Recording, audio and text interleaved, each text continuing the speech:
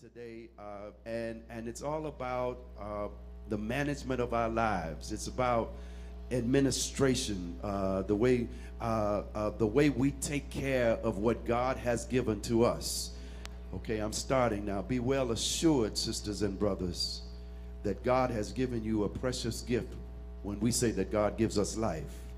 I've heard the prayers over and over again this morning, and I've heard us talking about how God saw fit to give us another day. I've heard the Thanksgiving go forward about how it is that God gives us new life every day. But be ye well assured that God expects us to be good stewards. That's the church word, to be good stewards, or good managers of the life that God has given to us. Now, I know you're thinking you don't drink, you don't smoke, you don't chase women, and you don't chase men, so you think that you are managing your life well. And while that may be true, I would suggest to you that it goes further than that.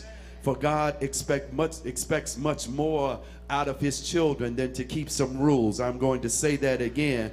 God expects much more of us than to keep some rules. Fact of the matter is, God says, I've given you life that you might have it, and that more abundantly. And most of the time we think that it means that Jesus is just going to wave a magic wand and give us everything we want. But I came to tell you today that you play a role in living a fulfilled life. If you're not satisfied with where you are and what's going on in your life, it may not be that God is not blessing you. It may be that you are not taking full opportunity of the blessings that God has given to you. I'm going to say that one again. It may not be that God is not still God in your life. It may be, sister and brother, that you are not taking full opportunity of all that God is giving or is doing in your life. Come on and walk with me.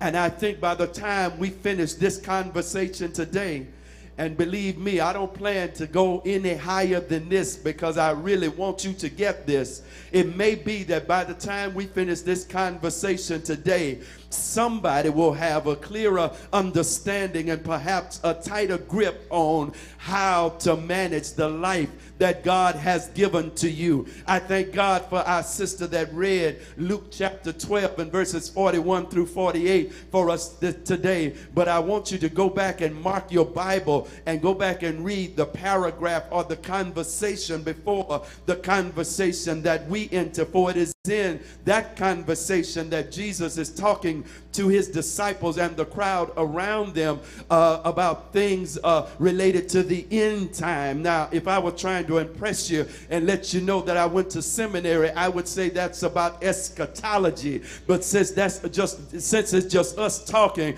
I would go on and tell you that Jesus is talking about what's going to happen in the end. Jesus is assuring the believers that he is going to the Father, but at the appointed time he is coming back. Now they were looking forward to him going forward to the fact that he was going to the cross, through the grave, and to the right hand of the Father. But you and I, we look back, sisters and brothers, and we know that the crucifixion has already taken place.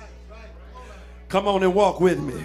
We know that the crucifixion has already taken place, and we also understand that the resurrection has occurred, and we know that Jesus is right now seated at the right hand of the Father. He is ascended into the heavens. But I am afraid that those of us who are saved and sanctified in the Lord usually cut that conversation off right there. But I need to remind somebody, because the Lord is leading me to, that he is coming back. I am assured that we cut off the conversation right there, not by what we say with our mouths, but by what we do with our lives. I just look around, and I don't have to look into your life. I can look at my own life and say, Errol, you must have forgotten that Jesus is coming back. If you really believed and understood and adhered to the fact that he said, I'm coming back, you wouldn't do some of the things that you're doing. The watchman's job was also to look out over the horizon to see the hand of God. They looked out over the horizon to see when God was chasing their enemies away. And it was their job, while the army was out fighting, the watchmen looked out. And when they saw that the army was winning, they reported back to the people who were still in the city or in the camp, God is giving us the victory. Hence, the people of God were encouraged and thought to themselves, we can keep going a little further. It was the watchman's job to look out to see the hand of God so the people could respond to God properly. You don't complain to God when God is giving you the victory. You don't wail and roll over on the floor when God has forgiven your sins. So the watchman looked out to see, oh, I see God moving now.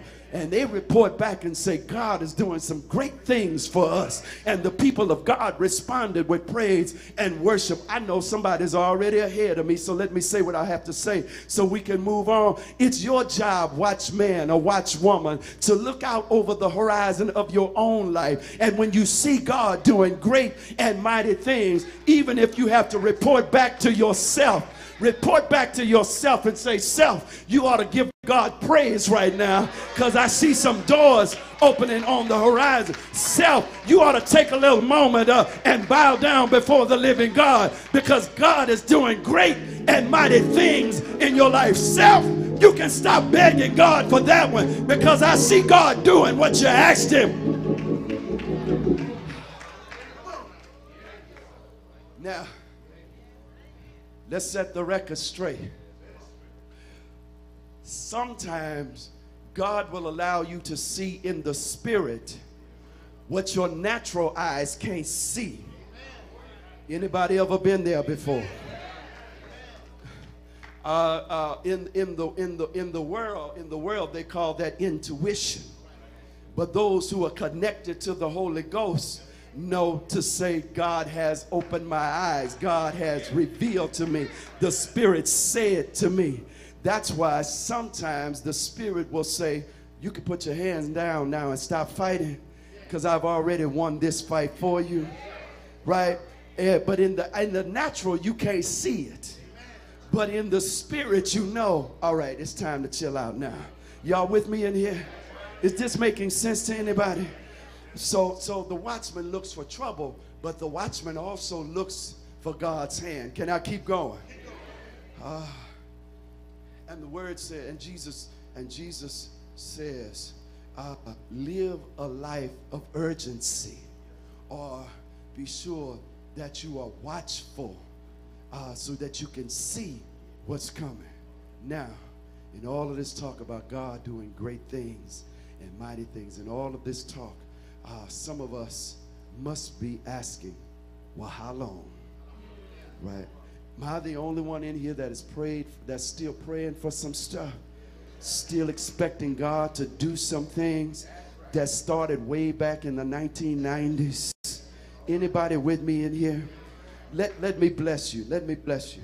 I know it's trite and probably a little bit corny, but I think you're going to get it, and it's going to bless you.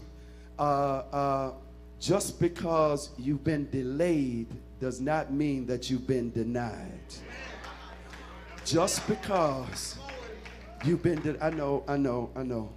I wish I could say it a little more deeper and use bigger words, but I just got to tell it to you like it is. Just because you've been delayed does not mean that you've been denied. In fact, I would suggest to you that delayed manifestation of God's word says to us, then we really have to be on guard. Look at the gentleman, look at the example in our text. It says, because the master or Jesus, the coming Jesus was delayed, somebody in the crowd, because you know it's always somebody in the crowd, somebody in the crowd became lazy. They began to fight with the men and the women. They began to fight with the men and the women, eating up all the food, drinking up all the drink until they were drunk. See, y'all trying to play holy like you don't understand that kind of language. Eating up and drinking up. And the record says when they least expected it, That's when the master showed up.